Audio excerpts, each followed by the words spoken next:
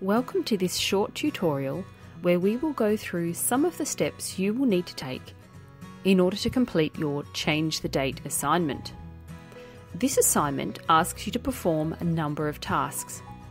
Firstly, in Part A, you are asked to explain the significance and history of Australia Day. Then, in Part B, you are given 3 arguments and you are asked to research one or more of them. Very rarely is an argument black and white. When you've gone through several different perspectives from different articles and you've examined all the key facts that surround the argument, you should be able to arrive at your own informed point of view. The reason it's called an informed point of view is that it is a view based on information, not simply a hunch or a feeling. Many people have opinions about things that they know nothing much about, and these are what we call uninformed opinions. To make sure your teacher knows that your opinion or point of view is informed, you need to make sure that you mention the information you used to create your point of view. As you develop the ability to analyse other people's points of view, you will start to notice how some people expect you to believe something is true simply because they say it is so. This happens in advertising quite a lot, and you will become more sceptical of certain points of view, and you will want to check out what other people think first, before you decide what you think. And this is what you are asked to do in this assignment. You are being asked to share your point of view, but also to back it up with information and examples of things that other people have thought and said about the issue. That way, your teacher knows that your opinion is truly an informed one, and you really understand what you are talking about. Knowledge checkpoint. What do we need to do to present our view as an informed point of view? Let's have a go at finding some information that you can use to develop an informed point of view. Where would we look for this information? Many students would go straight to Google, and that's not a bad thing. But as we all know, Google is not a 100% reliable way of obtaining consistently accurate results.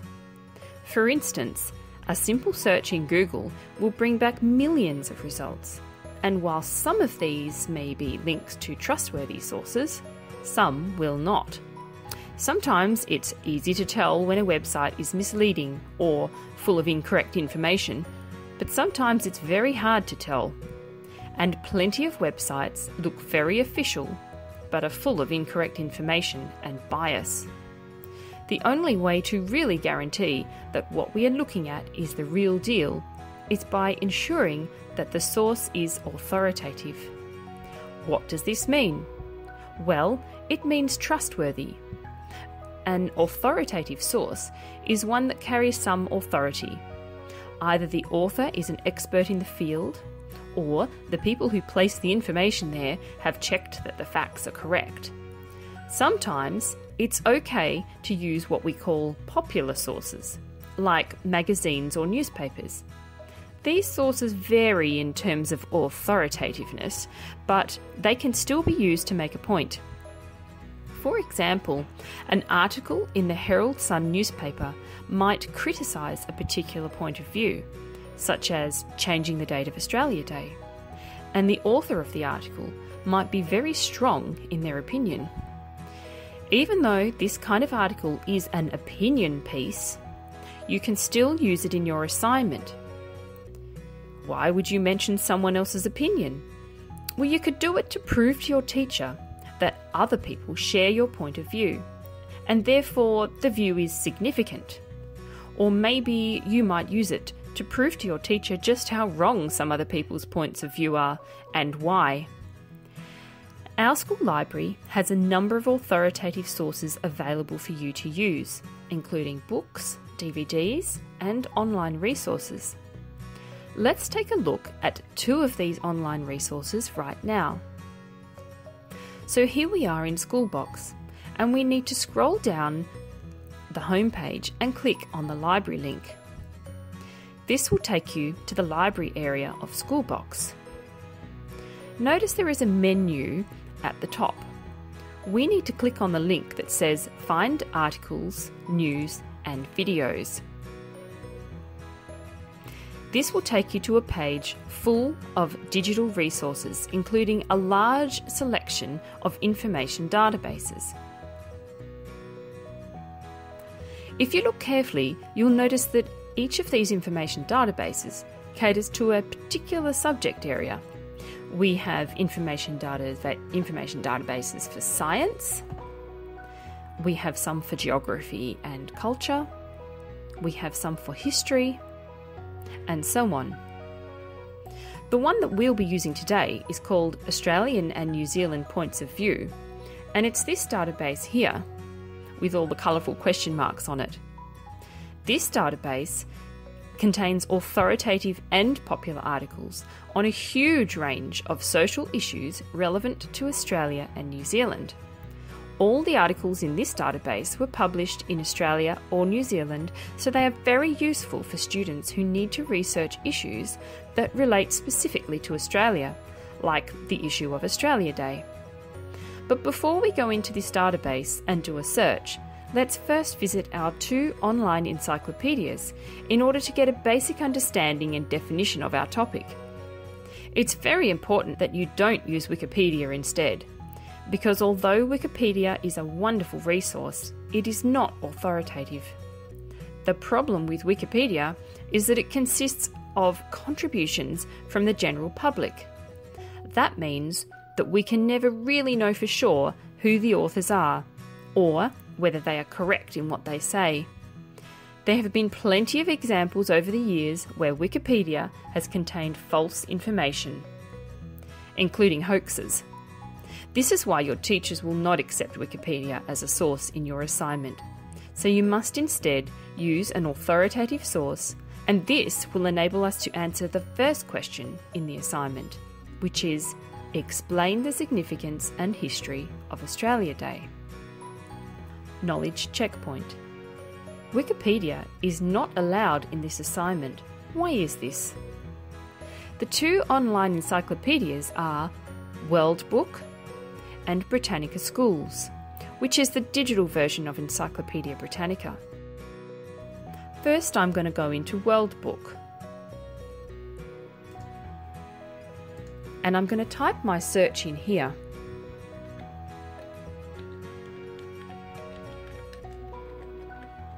Now, because this is 2 words, I need to tell the database to treat this as one thing, because we don't want it looking for information on day or just information on Australia.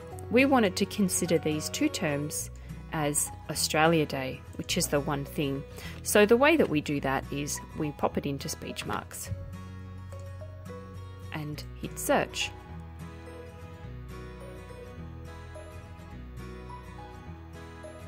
And here's our results list. The very first result is relevant, and if I click on it, I can see that there's a general overview of the topic.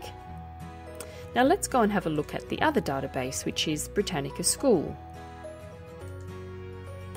Okay, once you're in there, you can select which level you'd like to enter through, and I'm going to click High because we're in high school.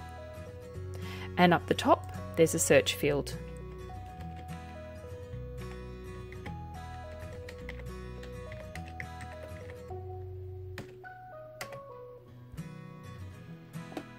And it looks like the first result is relevant.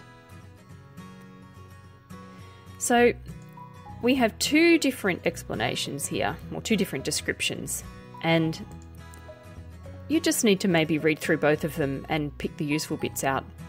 But what we really want to do as we're looking through it is take note of the keywords that are used in the overview. Do some stand out as being important? If they do, jot these down so that you can use them in your search later on when you start looking for articles about other people's opinions. So let's say, for example, that we'll be researching 2 of the 3 arguments listed in your assignment outline: changing the date of Australia Day or keeping it the same, and changing the focus of Australia Day to include Indigenous Australians. When we read through the information in World Book, we can see that certain keywords relate to these arguments and they stand out, such as down the bottom here. We can see that instead of calling Australia Day,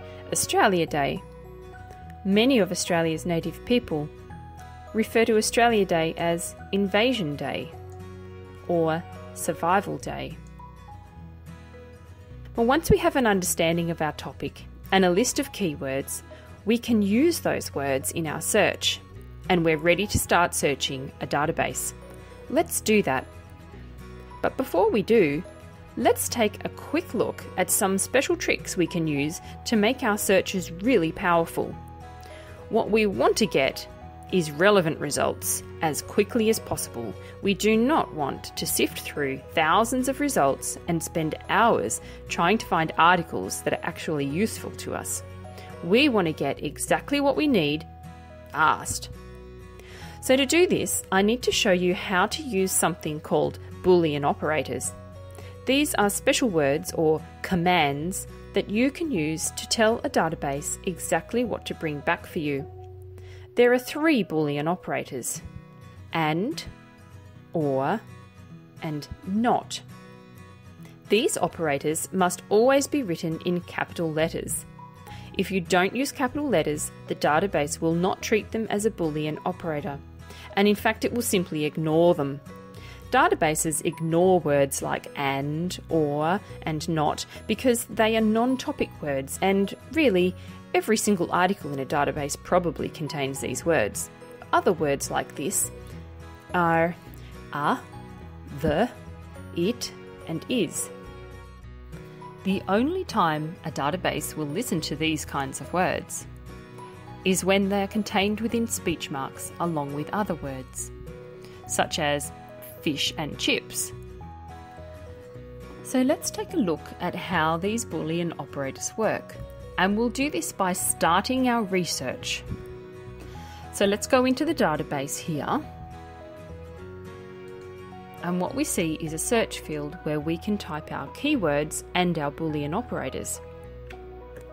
Let's first try Australia Day, and of course we've remembered to put this in speech marks so that the database knows to treat it as one. We've got a Boolean operator here, and then another keyword, date. Now this means that the database will bring us back articles that contain both of these terms. It has to contain Australia Day and date because we're forcing it to by adding this Boolean operator. Without this Boolean operator, we may get articles with the word date or articles with the word Australia Day, but not necessarily both of them. So it's really important that we keep that Boolean operator in there. Okay, let's click search and see what happens. So we've got 678 results, and we can limit these results by using some of the tools on the left-hand side, such as date or resource type, or we can look at specific subject areas, or even which publication.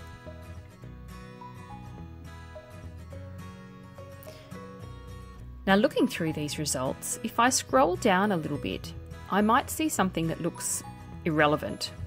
Now here's a result here about Triple J holding its hottest 100 on Australia Day. And I don't really think this is relevant to our research. So I'm going to grab that word Triple J, copy it, and then I'm going to use the Boolean operator not to omit Triple J. And what should happen is that the database will then strip out any results that have Triple J.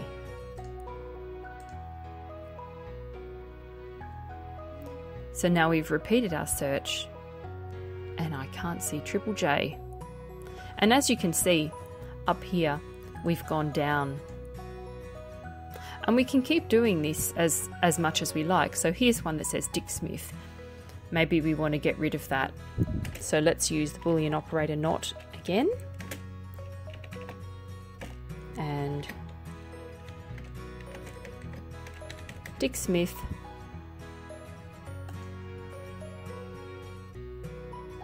So we've gone from 670 to 667. So there must have been 3 results in there with Dick Smith's name in it, and he's not there anymore. Now the other really important Boolean operator is OR. And let's have a look at how that one works. I've got here Australia Day and date. And I've noticed in my searching that sometimes people use the word Aboriginal instead of Indigenous. So I really don't want to miss out on any of those results, because those words, sometimes they're synonymous. They're used to mean the same thing. So I'm going to use Indigenous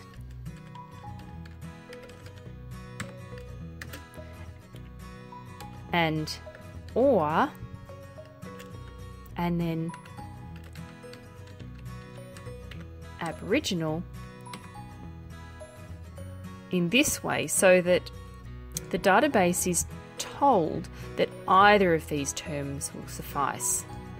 So they're kind of treated as the same. Let's see what we get with this search. 169 results. Now what if we just used Aboriginal? Let's get rid of Indigenous and get rid of OR and see what would have happened. 84. So that's a lot of results for us to have missed out on. So make sure that when you're searching, you use these Boolean operators to really control the kinds of results that you get back.